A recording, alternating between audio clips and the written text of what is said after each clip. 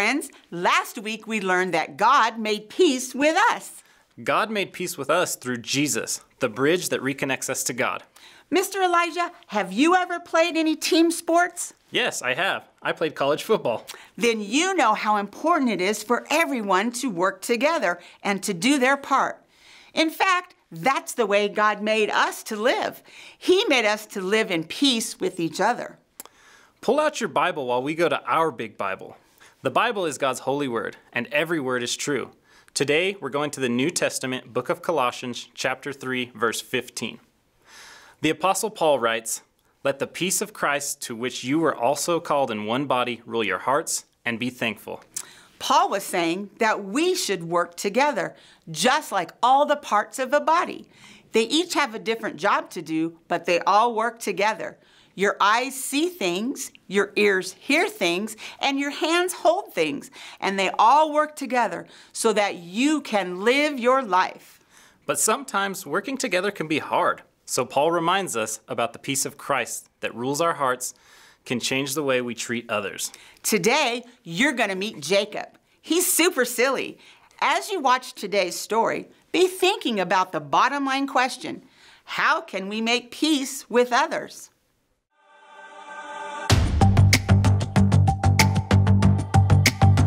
You're my courage, I don't have to be afraid. You're my fortress, no matter what comes my way. You're my treasure forever, yes, we'll be together always. Even when the days get harder, I know you'll rescue me. Even when the sky is darker, I know you'll bring me peace. You are my strength, you are my savior. Oh. Even when the road gets longer, I know you'll be with me. Even when the waves crash harder, your face is all I see.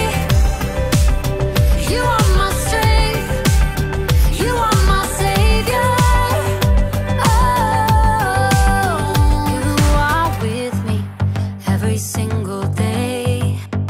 Through the darkness, oh, you lead the way. You're my treasure forever, yes, we'll be together always. Even when the days get harder, I know you'll rescue me.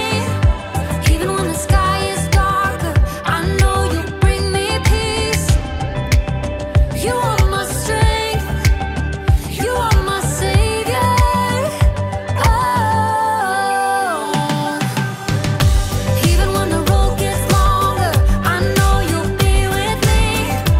Even when the waves crash harder, your face is all I see. You are my strength, you are my savior. Oh. Every time I fall, you pick me up. You fight for me, you overcome. You bring me peace, you give me love. For you I sing, to you I run. I praise your name for all you've done. You are my strength, you are my savior. Ooh. Even when the days get harder, I know you'll rescue me. Even when the sky is darker, I know you'll bring me peace. You are my strength, you are my savior. Oh. Even when the road gets longer, I know you'll be with me.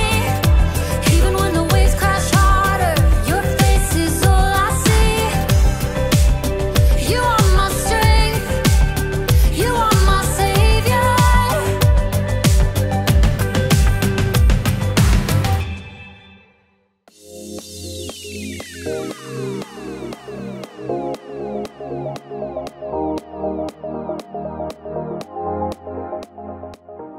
Hi, it's your boy Jacob, and today we're talking about peace.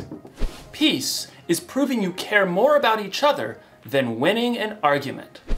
So, if you had an argument with someone and you feel like that relationship is broken, peace can help you rebuild that relationship. It's like building a bridge.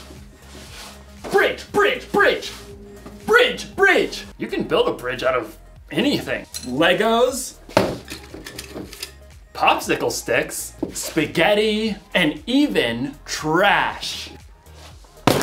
Sometimes we throw things away without thinking about how much we really need them. So I'm going to recycle this big, beautiful bin of garbage by building a bridge. Let's do this!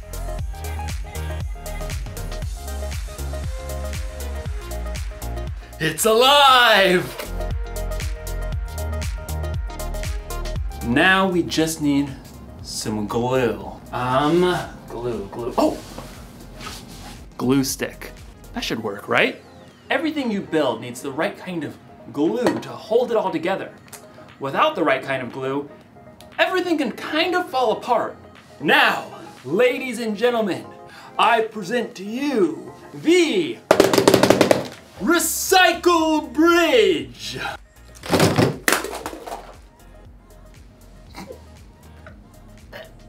No!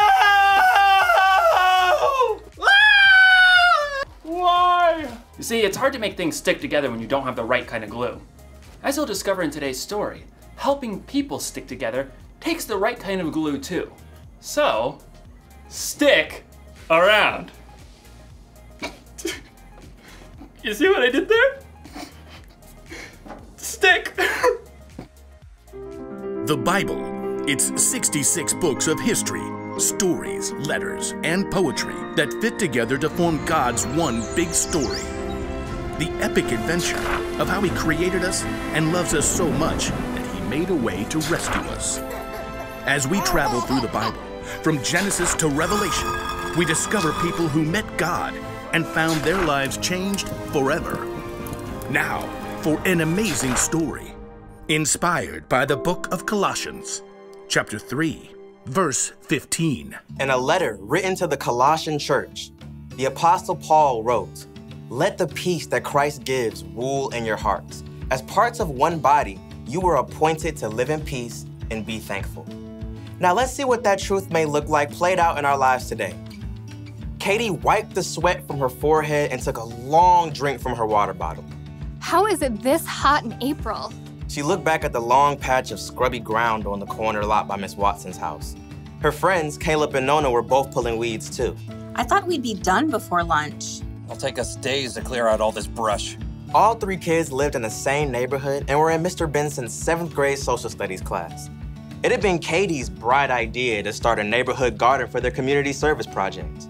Well, we have to finish, unless you want to fail social studies.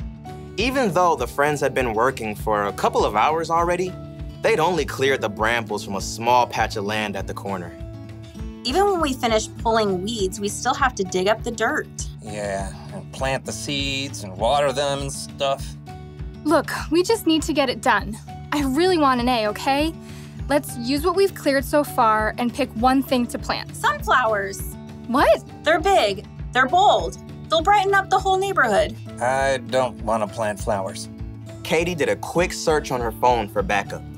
Plus, you aren't supposed to plant sunflowers until summer. That's a big fat fail for class. Well, it feels like summer. We should plant a pumpkin patch. I mean, how awesome will it be to have all the little kids come right here to get their pumpkins in the fall? That's like half a year away. You guys. Plus 2 words, pumpkin pie. 2 more words, is disgusting. Katie jumped right between her sparring friends. You guys, we need something easy that will actually grow now before the end of the school year. I looked it up. She held up her phone and showed them a picture of small flowers with viney green stalks. What are those even? You have got to be kidding me. Katie checked her screen again. Petunias. We can plant them right here by the stop sign. They grow super fast, we'll get a good pick for class, and then we're done. I thought the whole point of this was to help people. Petunias are nice. This is ridiculous. Something that small will just get overrun by all the weeds we haven't pulled. You got a better idea? Yeah, sunflowers. You know, something big and beautiful. Or pumpkins. Katie ripped off her gardening gloves and hurled them into the dirt. Fine. Do your own community service project. You're quitting the garden? It's not a garden, it's a weedy dirt patch. I'll do my own project. Katie grabbed her water bottle and her tools and stalked off. I cannot believe them. At home, Katie kicked off her muddy shoes and hurled her dirty gloves on the floor. How'd it go, sweetie? Awful. We hardly cleared any weeds, and Nona and Caleb wouldn't listen to my idea about what to plant. It is a pretty big project. I'm doing my own. Isn't it a group thing? Nona and Caleb don't even care about the grade. They want to do all this stuff with pumpkins and sunflowers and stuff we'll never even finish. I get it. It's a lot easier to keep it small, but it's up to you whether you want to hold on to being angry or go make this right with your friends. They started it. Look, God designed you to be at peace on the inside, peace with Him and with others. Okay, yeah, I don't know where to start. You could start with more help. I bet Miss Watson would be willing to lend a hand since that weedy patch is right by her yard. Maybe. Oh, and Mrs. Garcia is always trying to start a garden in their backyard, but she says it's too shady. Maybe she'd like to help. Katie nodded slowly. After lunch, she took a trip around the neighborhood and spotted Caleb shooting some hoops in his driveway. Then she dragged him across the street to knock on Nona's door. You realize I don't want to talk about this? I don't want to talk about this. Just give me a minute. Both of you, please. Caleb and Nona stared at Katie, arms crossed. I'm really sorry. I got so stuck on making an A that I didn't listen to your ideas. I was just so hot and frustrated. Katie's friends waited. I talked to Mrs. Watson and the Garcias and that family with the little kids by the stop sign. They all want a garden, like a big vegetable garden. They want to help us. Really? We could clear the lot pretty fast with that much help. And we can plant everything, tomatoes and beans and carrots and sunflowers and pumpkins and whatever people want to eat. We'll have to help keep it up over the summer, though. All the way to pumpkin season. Exactly. Okay, I'm in. Caleb gave Katie a high five. Then they both turned to Nona. She hesitated.